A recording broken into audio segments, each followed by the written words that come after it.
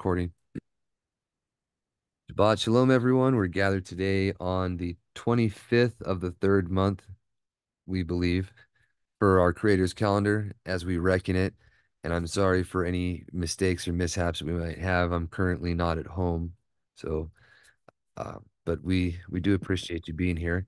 It happens to line up with July 6th on the Gregorian calendar for 2024.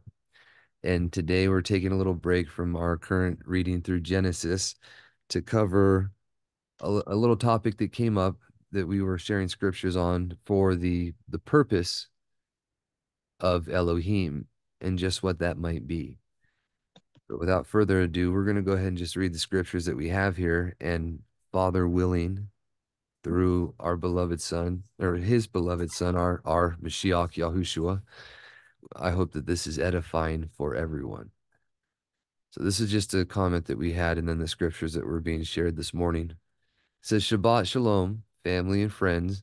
May your day be filled with all pleasing to the one who made us, loves us, and has called us according to purpose.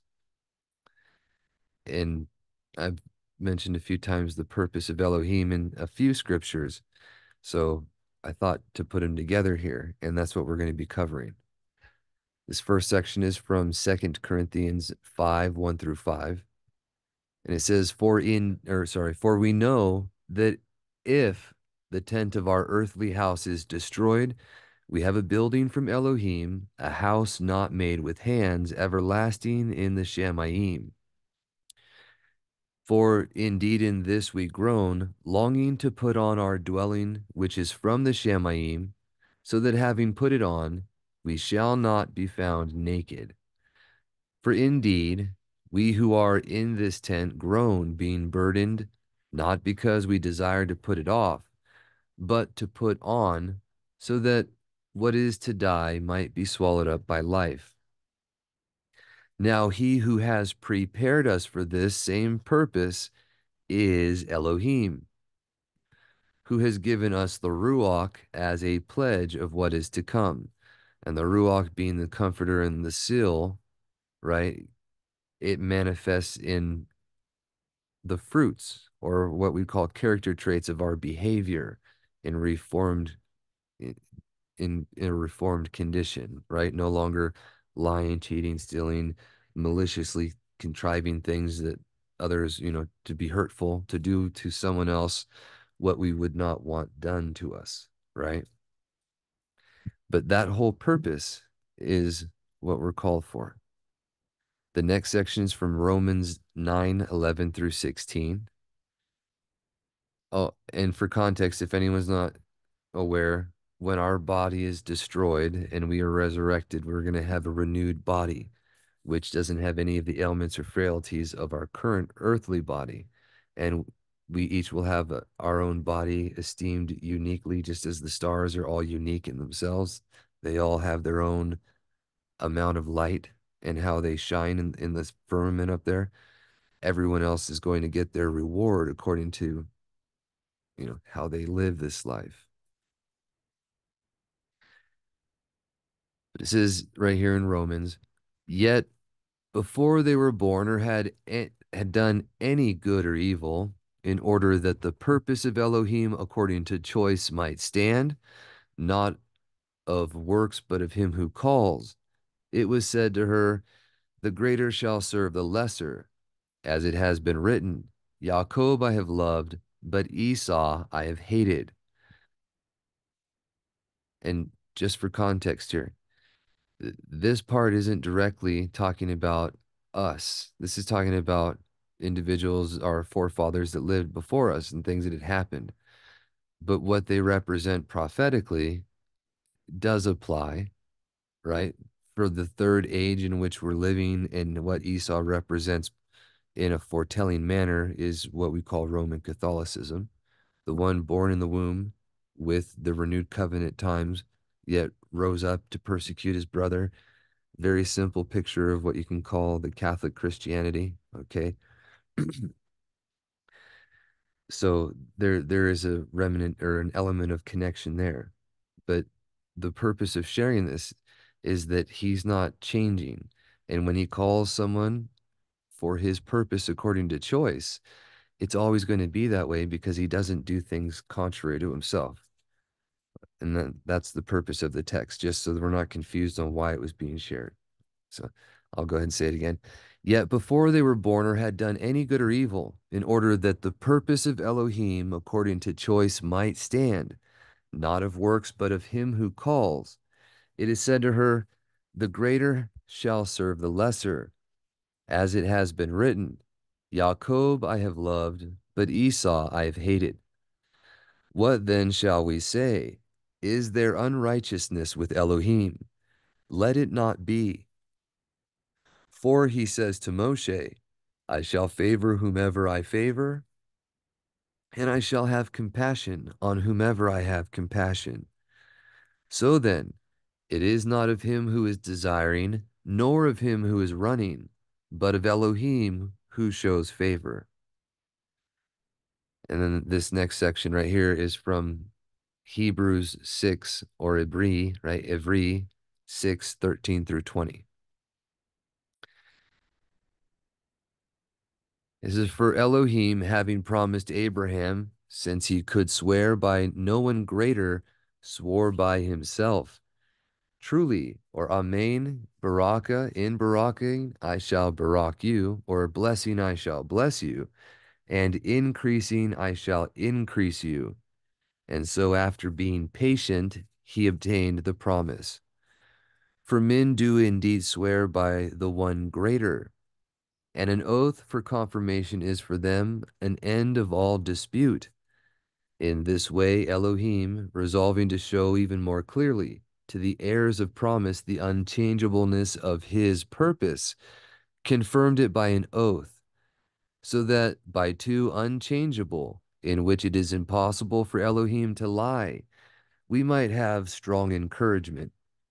We who have fled for refuge to lay hold of the expectation set before us, which we have as an anchor of the life, both safe and firm, and entering into that within the veil, where Yahushua has entered as a forerunner for us, having become a high Kohen forever, according to the order of Melchizedek, or King of Righteousness.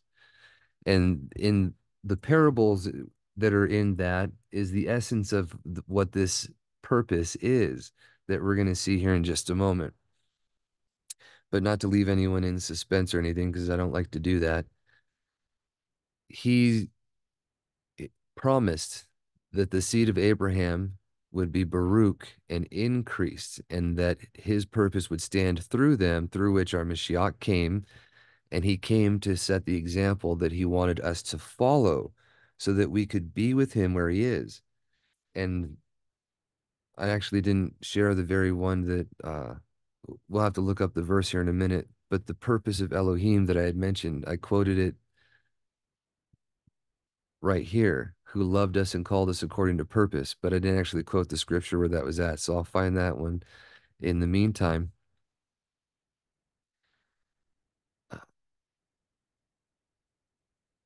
The next one here, we were sharing and having a different conversation as well. So I'm sorry about that. It's not that it's not important, but it didn't have to do with what we were talking about directly. It was a question from our brother. Right here, this is the fulfillment of his purpose, or the reward that he's given to us from it. So, Ob willing, after we see this, you'll see exactly what that purpose is, and then it's even more plainly stated where we haven't covered it yet. So that's a treat for everyone. But right here, this is from Chezon, or Revelation, chapter 19, starting at verse 11 and going through to chapter 20, verse 6. And just as later on, when you see it in the book of Yahuchanan, after he's gathered his taught ones that have been with him through his trials, right before his being the Pesach offering for us, right? He says that he's speaking to them plainly and no longer in parables. And then he's going to return to the one who sent him, just as it was foretold by the foretellers, that the word that proceeded from him shall go forth and not return void. Right? And then they say, well, now you speak plainly, and we know that you know all. because then they knew exactly who was talking to them. In the same capacity, here at the end of Revelation, when he's speaking to his people, this is quite plain. This isn't in a parable. This first part, there is some astronomical dating, it looks like, in here. And if you don't know what that means, I highly recommend for everyone, no matter how studied you are in scripture, to go look up the YouTube series from the channel christmasisAlie.com. And the playlist series is called Antichrist for Dummies. It's got over 60 videos in it. It goes over every single chapter of Revelation. It goes through the original language of it, breaks down the literal and accurate translations of anything that is not accurately translated in the English, which is quite a bit, especially in the KJV. But it goes through the accurate translation of the original text and then the fulfillment of it in history, all the way from when the seals were first happening before Yahukunan's time. He was opening up things that had already been passed. He was unsealing things that had happened from the time of Vespasian and the four horses, the four emperors, all the way through to our very times and beyond. They're now covering the bull judgments and what's happening after them, the drying up of the Euphrates, a very phenomenon happening during our days, not yet fully culminated. And what that represented is also covered here, along with all of history in between. But most of us have been led to believe Jesuit theology, excuse me, in regard to these topics, and they don't know what's actually true. But they watch television and they watch movies and they listen to these people that are lying to them and pushing billions of dollars worth of a narrative to get them to believe things that aren't real when he's laid it down already, if we would just go back to what was said. So enough of that though. At this point, he's speaking plainly, and you can see that. So this is the culmination of that purpose of Elohim right here. It says, and I saw the Shamayim opened, and there was a white horse, and he who sat on him was called trustworthy and true, and in righteousness he judges and fights.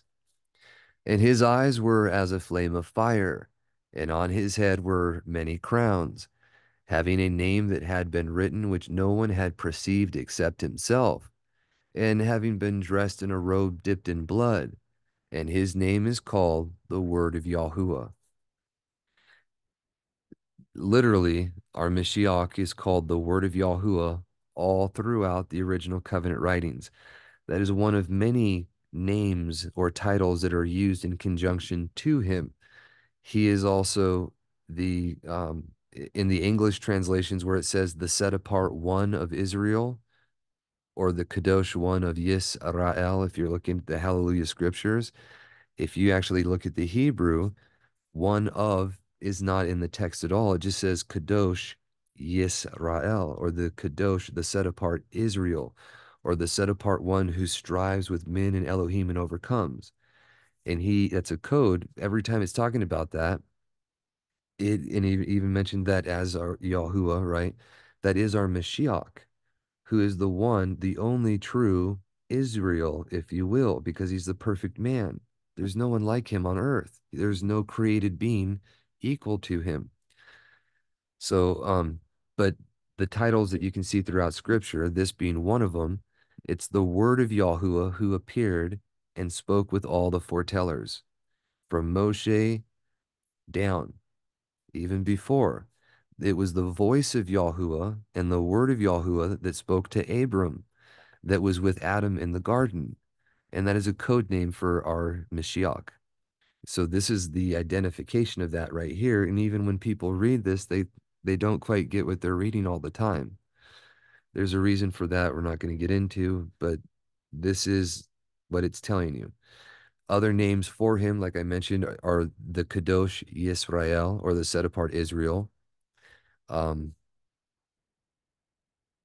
oh, now I'm drawing a blank. When we get to them, I'll cover them to you, but there are specific things or titles that he's called And then there's titles that the Father is called. He is El Shaddai, or the Father above is the supreme, the only true Elohim, as scripture says, right? But our Mashiach is an Elohim unto the people because he created all things by the will of the Father, just as he sent Moshe like an Elohim unto Pharaoh, because he's only able to do the things that he sees and say what he hears. So as he was made an Elohim, so he's able to do so. Just like he said, always consistent with himself, trustworthy unto the truth, right? Not to be confusing, but just to help anybody who might be a little confused on these topics. And there is quite a bit of that, tragically. Kavod Yahuwah. Oh, thank you, brother. So another title or one is Kavod Yahuwah or Kabod Yahuwah, the esteem of Yahuwah, as it's mentioned, or Yahuwah of esteem, as it's mentioned in the English translations. Whenever you see Yahuwah of esteem, it's really Kabod Yahuwah, and that is always a title for our Mashiach because he is the one who Elohim was in, who esteemed him. Elohim manifested bodily, and he's the one that was visibly esteemed amongst the people in every capacity from the beginning on. So thank you for that.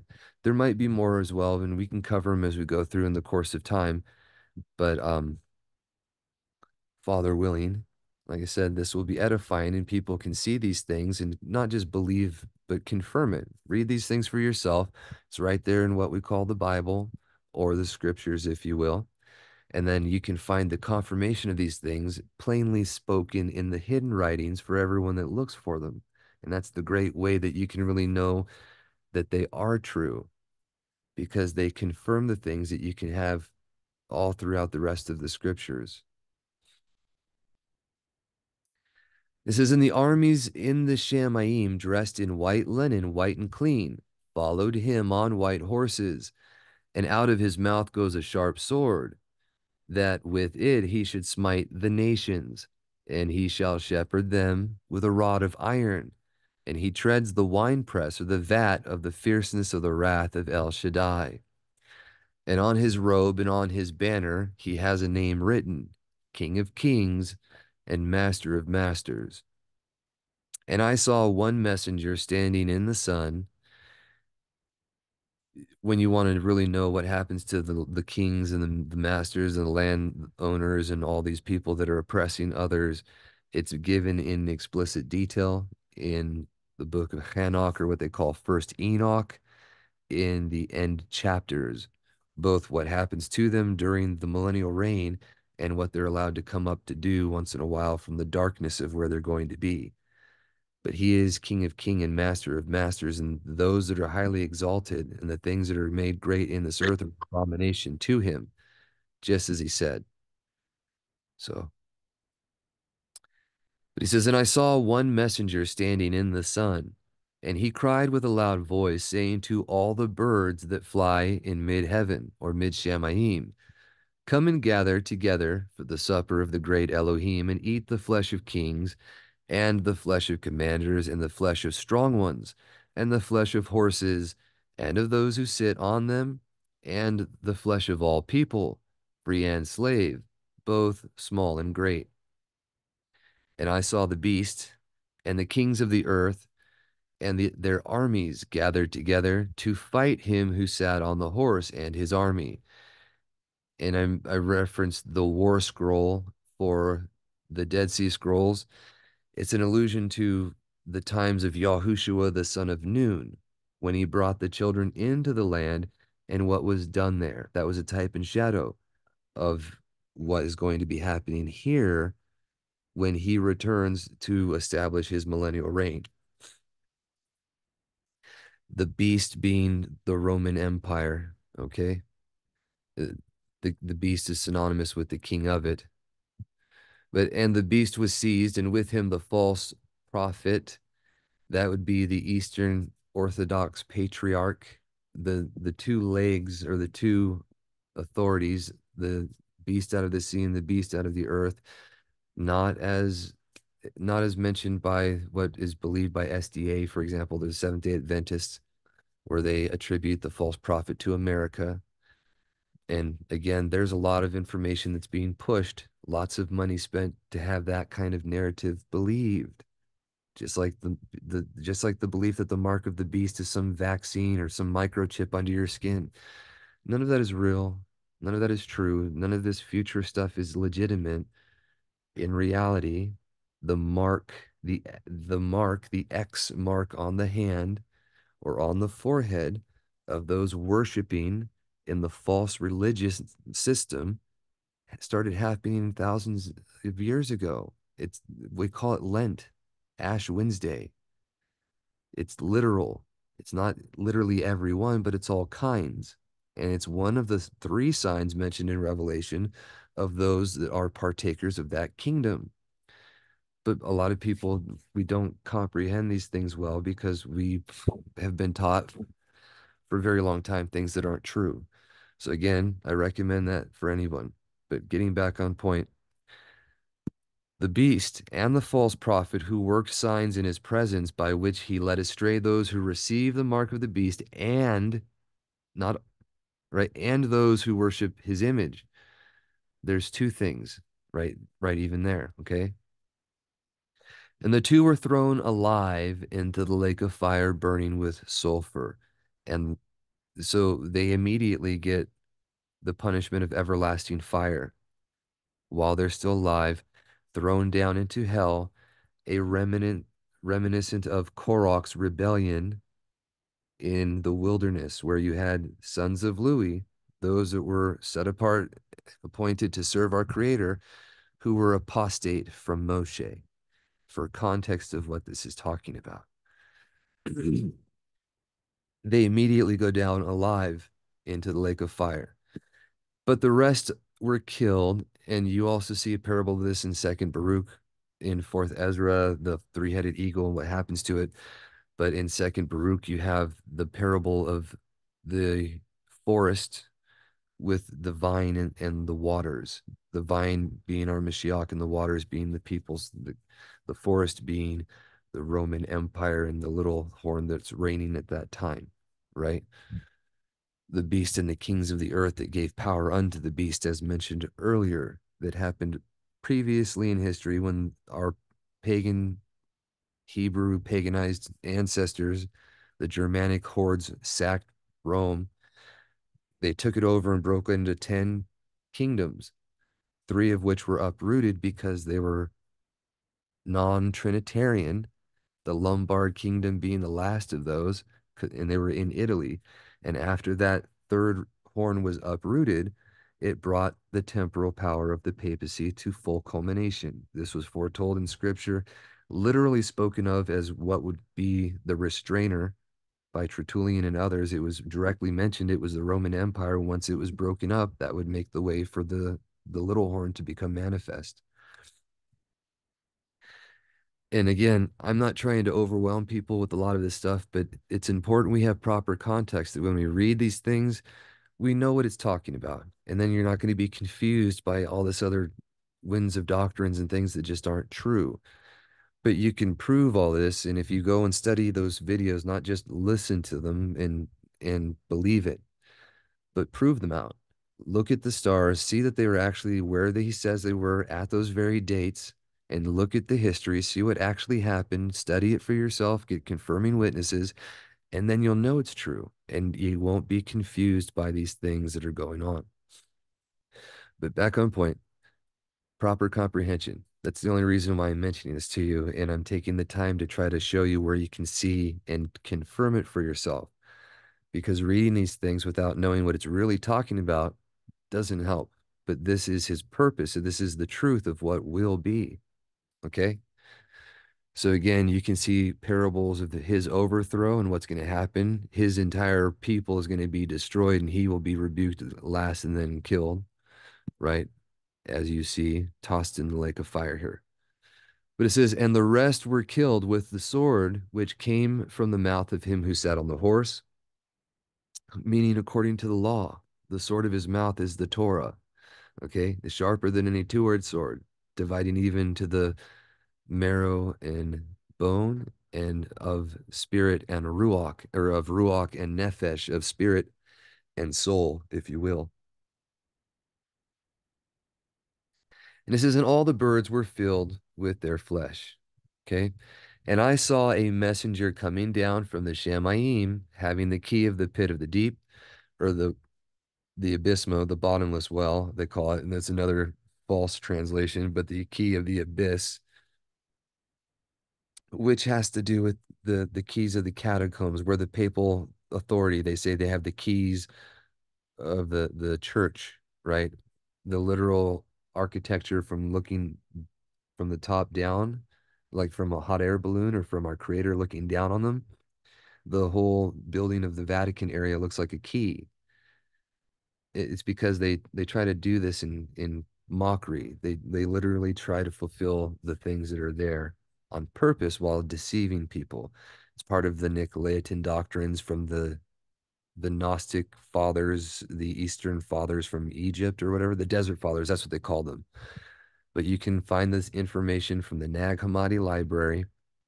And again, the Antichrist for Dummies videos covers these things where you don't have to dig into the garbage yourself. You can listen to someone else who's done the studying and he shows you the references. You don't just have to believe what they say, and you can see it, right?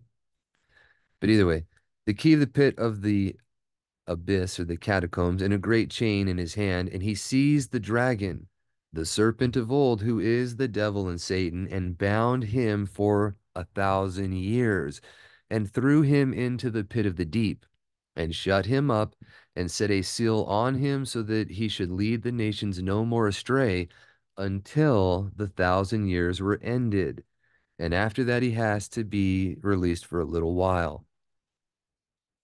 And I saw thrones, and they that sat on them, and judgment was given to them.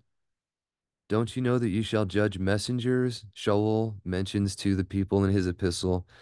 And then we have the actual foretelling of that, the direct reference where it's plainly written in the animal apocalypse of the book of Enoch, or what we call First Enoch, that after the culmination of all these things, when he sets up thrones for judgment, the first ones he's going to judge at that time is going to be the messengers that went apostate, and then they're going to get their eternal reward. But that part's not important. Anyways, there's a type and shadow of these, and you see judgment will be given to them, where we will judge everything living at that time. And those that are found, like the Canaanites that made a covenant with Yahushua, the son of Nun, in the land, you're going to have a type of people during that time. Those that are his, there's going to be a time where you can't make mistakes anymore. You got to get it right. And this is an example you see throughout his word, throughout history. Those that know are expected to do. If you and you're corrected when you don't. If you don't know, it's not held against you. In the land that those people made a covenant, and while it was a negative thing for them, it's positive for us. The enjoyment there and what's foretold is even when he's here, when Yahushua returns and judgment is being administered on the world, that all flesh that is sinning is going to die, there will be people in the enemy's camp that's going to repent. And at that time, he's not going to punish them. Those are the ones that are going to be what we'd call mortal still during the millennial reign. The ones that are like the servants, the woodcutters and the water gatherers for his children, that was typified in the millennial reign, that was pictured in the reign, the kingdom of Solomon or Shalomo, when you can read about in Kings and Chronicles, where the children didn't serve, they didn't do hard labor, they were kings and they were leaders and princes, they ruled, right? So that was the picture here, like the millennial reign, as you can see right here. And all of these things are types and shadows, like I was mentioning, for our edification and knowledge, so that we can know what will be.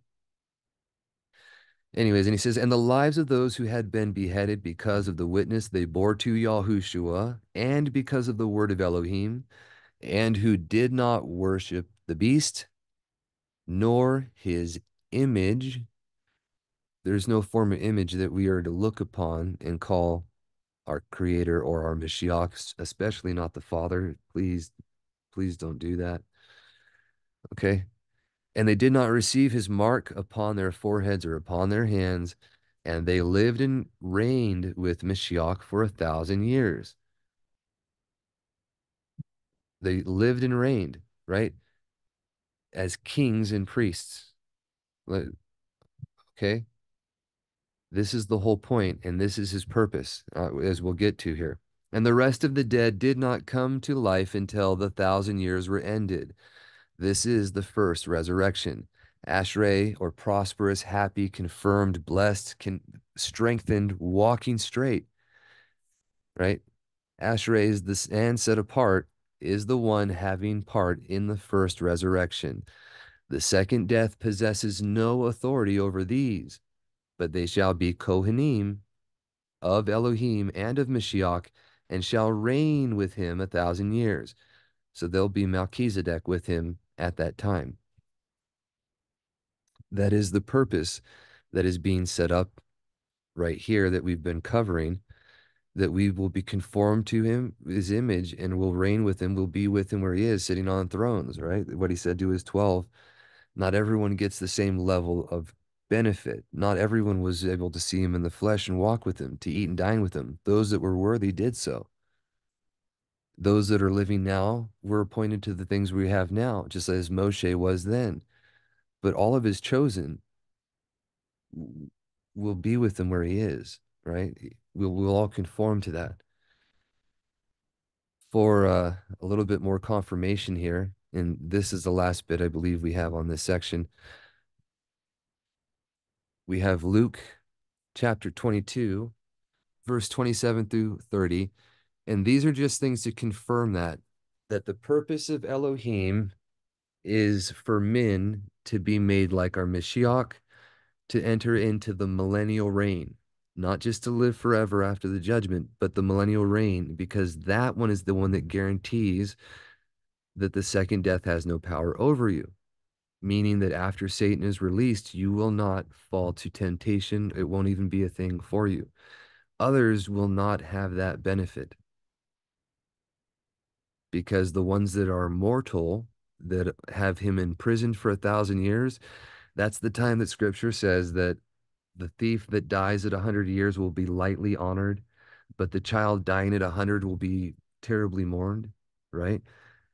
It, people will be living, as it mentions in Yobelim, upwards to 1,000 years again, because sin will not be so prevalent, and men living righteous lives and will be like our patriarchs way before, like Adam and his ilk.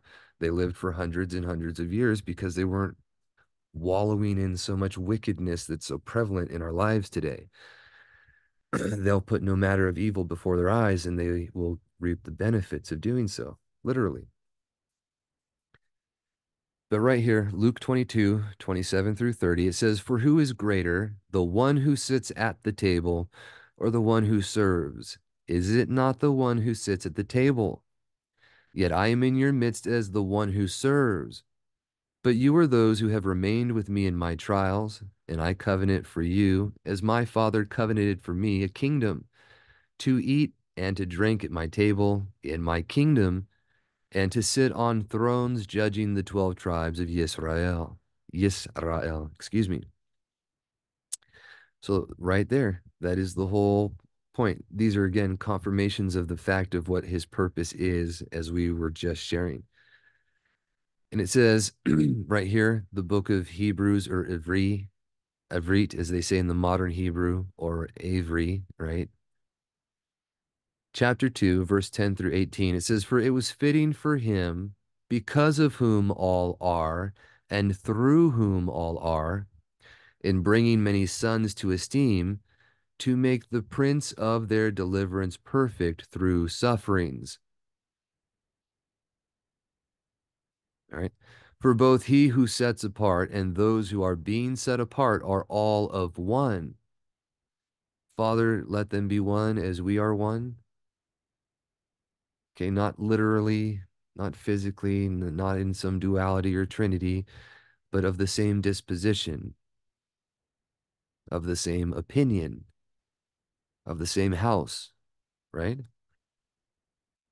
For which reason he is not ashamed to call them brothers, saying, I shall announce your name to my brothers. In the midst of the congregation, I shall sing praise to you.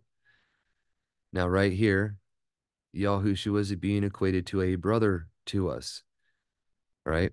And again, it says, I shall put my trust in him. And again, I and the children whom Elohim gave me. So now he's being equated to the one who has children that Elohim gave to him. And this would be the identification from Yeshayahu 50, was it 53? Where it's the father of the future age, where he will be a father unto the children, and we will be his children, because he's laboring over us even now. All of these things true, and he's not the father himself, but the father is the one through whom all fatherhood is called. And like the father is a father, our Mashiach is identified as one in scripture as well. Just like he is an Elohim, and he made others an Elohim, right? So he put Moshe as a type over the children, just as he was set over. It's the same kind of pattern. Once you see these pictures, it's so childlike simple to do so. The more you do, the easier it gets. It says, therefore, since the children share in flesh and blood, he himself similarly shared in the same, so that by means of his death he might destroy him having the power of death, that is, the devil, and deliver those who throughout life were held in slavery by fear of death. For doubtless he does not take hold of messengers, but he does take hold of the seed of Abraham. So in every way he had to be made like his brothers in order to become a compassionate and trustworthy high Kohen in matters related to Elohim, to make atonement for the sins of the people.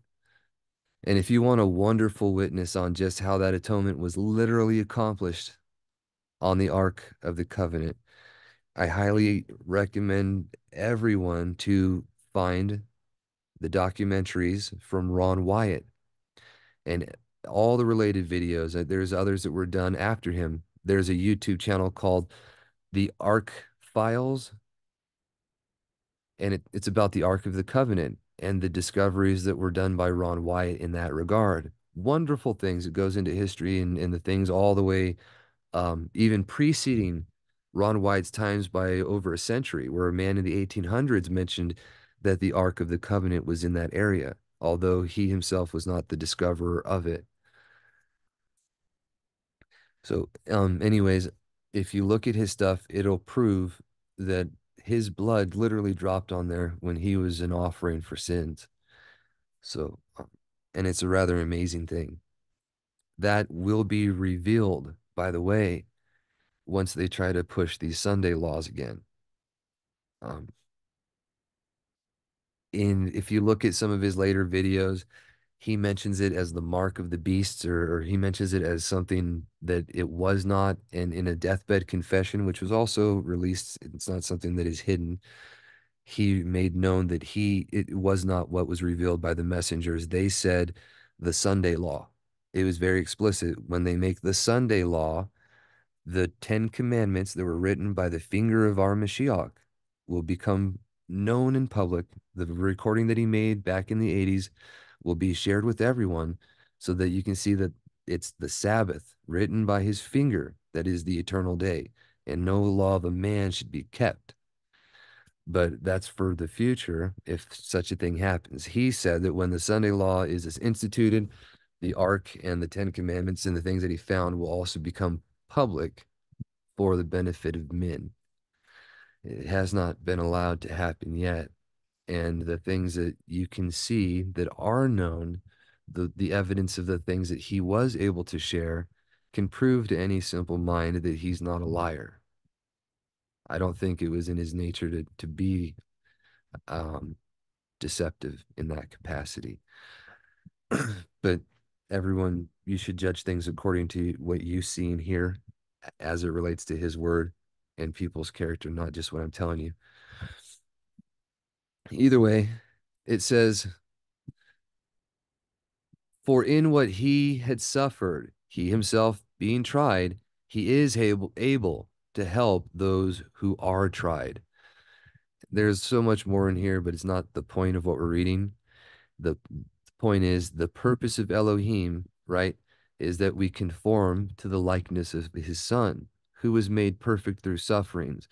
And all of us, since the time he came, the kingdom of Elohim has suffered, right? The martyrs, literally what the witnesses were, the ones that were persecuted as a witness to the truth during the time in which the truth was dead, his body given up to the grave.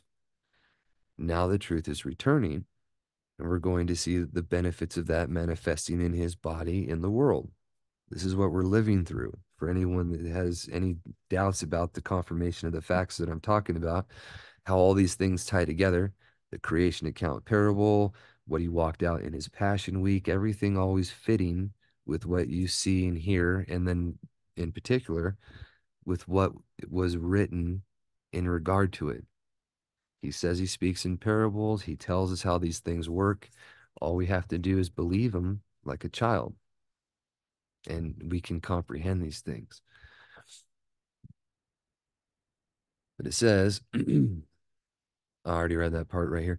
And here's the last one that I have on here, I believe. It says, beloved ones, do not be surprised at the fiery trial that is coming upon you to try you, as though some unusual matter has befallen you. But as you share Mashiach's sufferings, rejoice, in order that you might rejoice exultingly at the revelation of his esteem. What we just read in Revelation 19, when he's coming, right? If you are reproached for the name of Mashiach, you are Baruch, because the Ruach of esteem and of Elohim rests upon you. On their part, he is blasphemed. On your part, but on your part, he is praised. By your reasonable worship, submitting your life to a trustworthy creator. Right? We're just about to read that. It says, for do not let any of you suffer as a murderer or a thief or doer of evil or as a meddler, uh, a gossip or a busybody, right? What they call them. But if one suffers being Christian, they translate that as Christian in most English translations. It was originally Christian, one letter difference, and the Nicolaitans would later come through the Greek manuscripts and change that letter to say Christian to promote calling them Catholic Christians as opposed to anything else.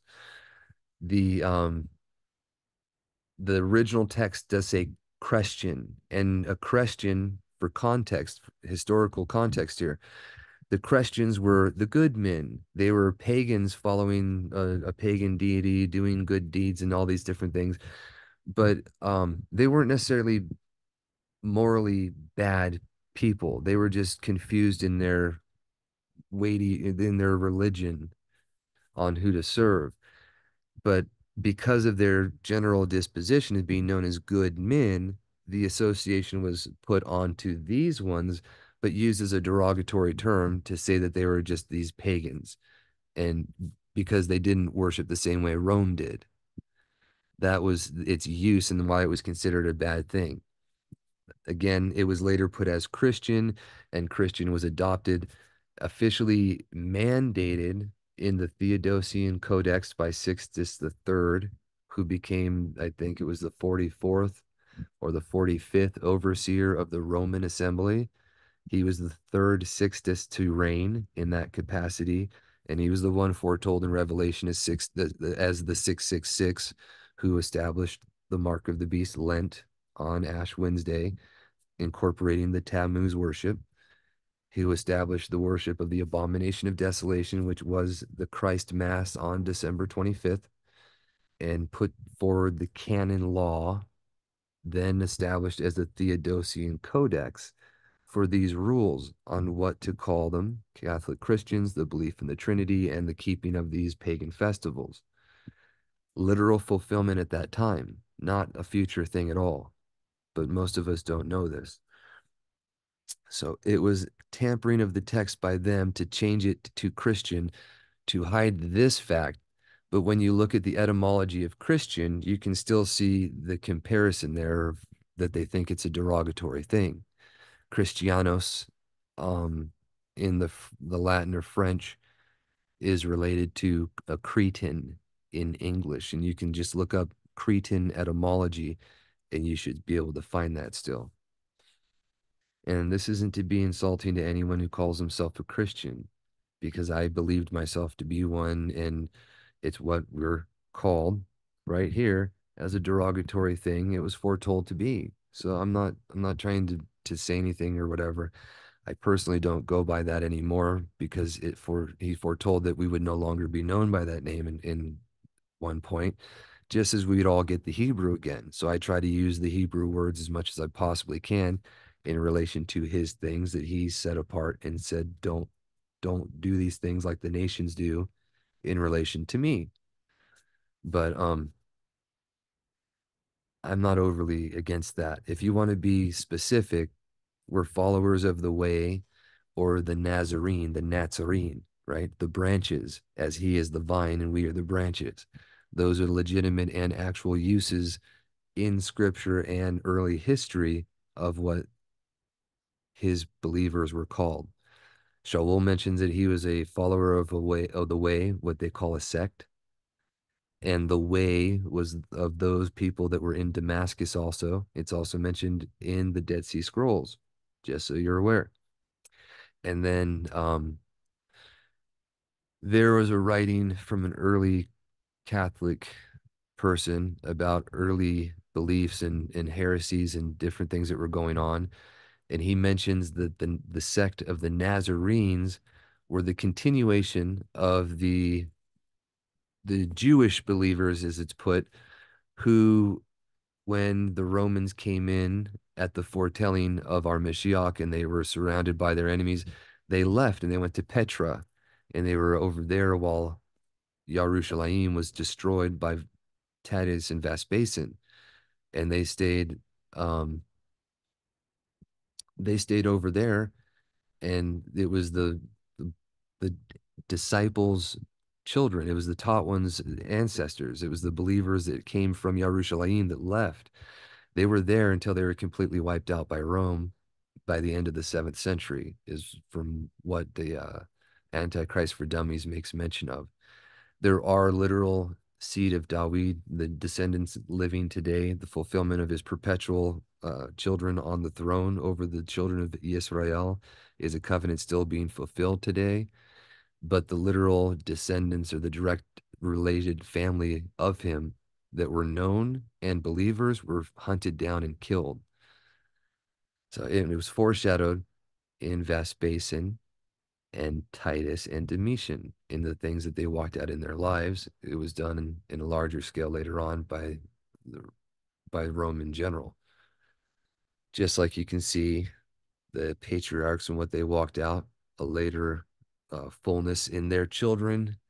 It's the same thing for with the movement with the Reformation in Martin Luther in Europe, and then Johann Calvin in Britain. You had the movements, the foreshadowing of the Reformation in Europe, and then its culmination in Britain as well, and what would happen to them, how they behaved, and what happened in those countries later on were foreshadows of the same thing.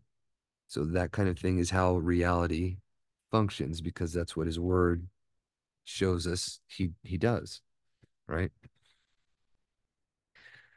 The same can be seen if you're familiar with your own family history with like people who came to America. What happened in the beginnings would generally give you an idea of what's going to be going on later on. So that's why I think it's important to know accurate history in chronological order.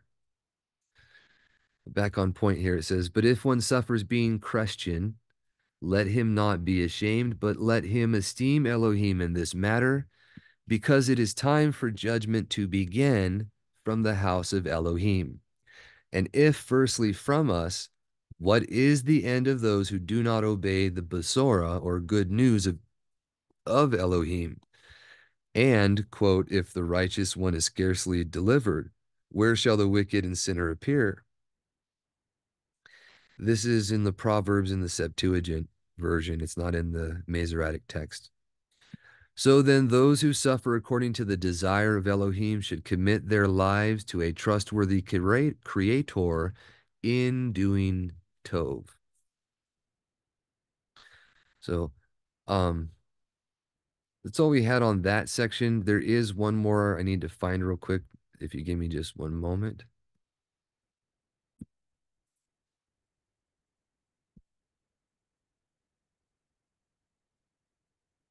All right, and here's the last two sections. I'm sorry, it's not quite edited right. I was really trying to hurry to get it on there. Um, I didn't want to take too long, but we'll correct it for later. And anyone that wants to, you can look these up for yourselves and read it in whatever translation you happen to have on hand.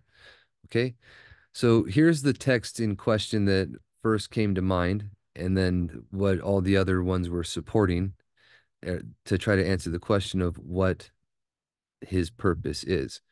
So this is from Romans 8:27 through 30. And it says, and he who searches the hearts knows what the mind of the Ruach is, because he makes intercession for the Kodashim according to Elohim. And we know that all work together for Tov to those who love Elohim, to those who are called according to purpose. To his is added, it's in italics in some translations, but that's not really in the text. So it says, to those who are called according to purpose. And that purpose is what we were discovering in the text here, right?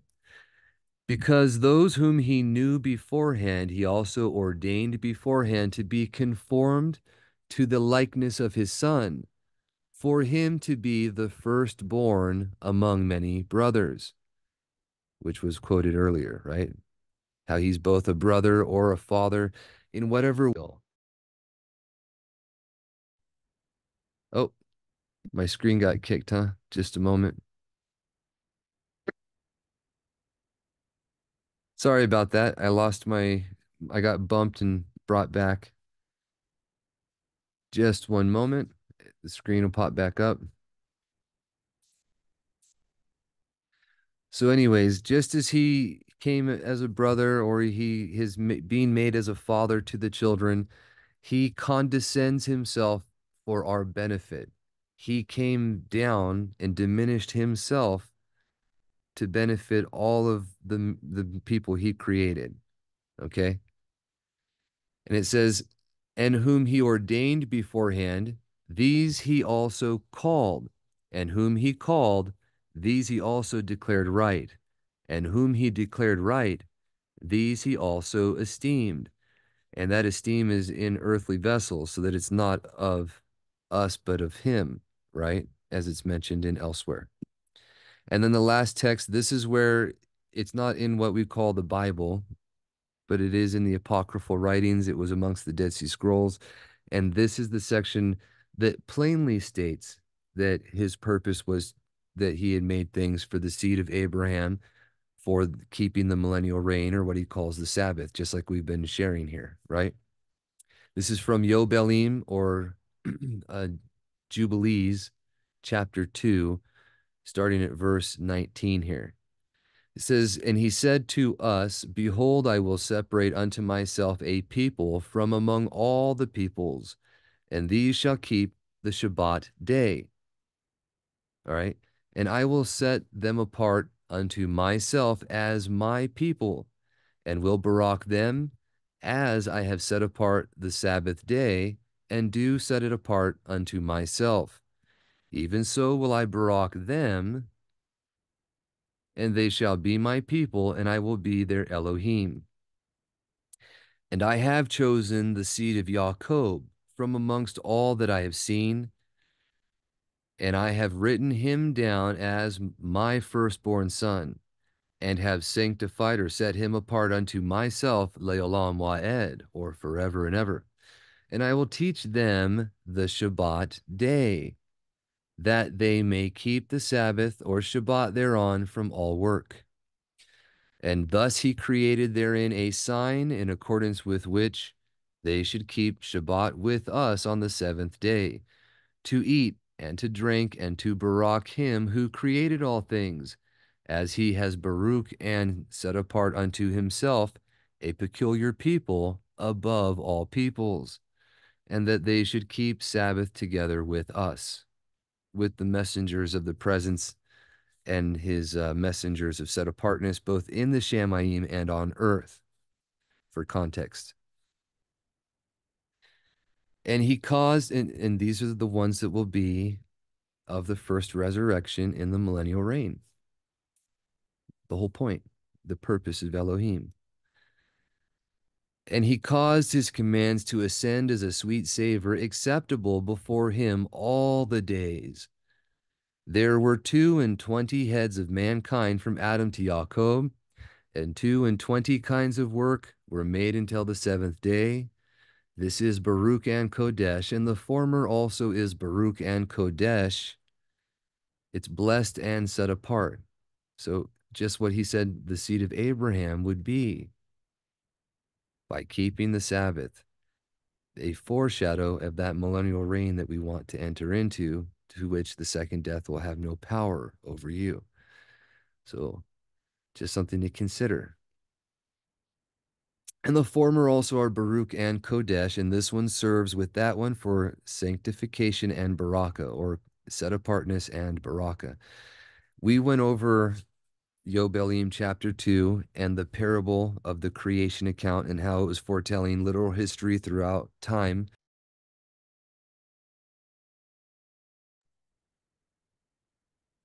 Mic isn't working. I was bumped again. I'm waiting for it to start saying it's recording. Sorry about that. I'll go ahead and start sharing the screen again too. It's not actually saying, but I think it might be. So sorry about that. The screen is sharing again. It's in the process of loading.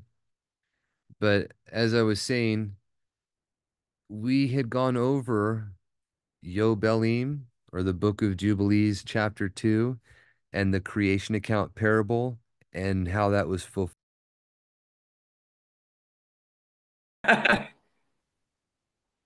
Richard's now the host. Sorry about that. Takes the pressure off me. Sorry about that. Are you here? Can you hear me? We're here. Okay. So for whatever reason, it's not wanting me to continue. It keeps kicking me off every time I try to share my screen. But it does say that it's recording. I'll try one more time and we'll finish it up. But just for everyone's benefit, we've already shared the creation account parable in Yobelim, or Jubilees chapter 2, in a previous recording on the scripture studies in the YouTube channel, if you want to check that out. So we're really not trying to get into that here in detail, but the whole purpose, again, is to show this is where it was plainly written, his purpose for his creature. The whole point of everything he's doing, like all of creation was made for his chosen. It was to get us not just for the forever after, but to the millennial reign, specifically to keep his Sabbath. And I think that's something that's a treasure that a lot of us might not be aware of. So if I can real quick. No, it's not going to happen. Sorry. It won't let me share. But as soon as it starts recording again, I'll finish up real quick, okay? All right. Sorry about that, you guys. My internet is not the best right now. I'm actually on vacation and not even at home. So I'm in California. But um for the rest of what was in chapter 2 there, Yobelim, or I'll just finish it if you can hear me.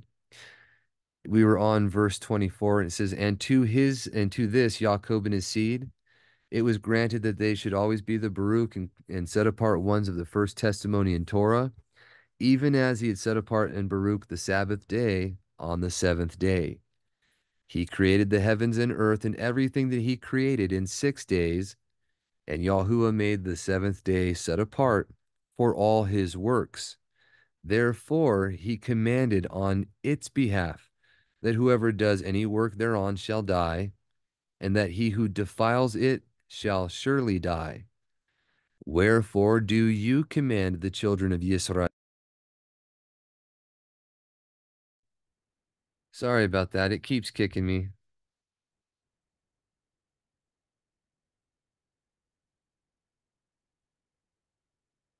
Can you hear me all right now?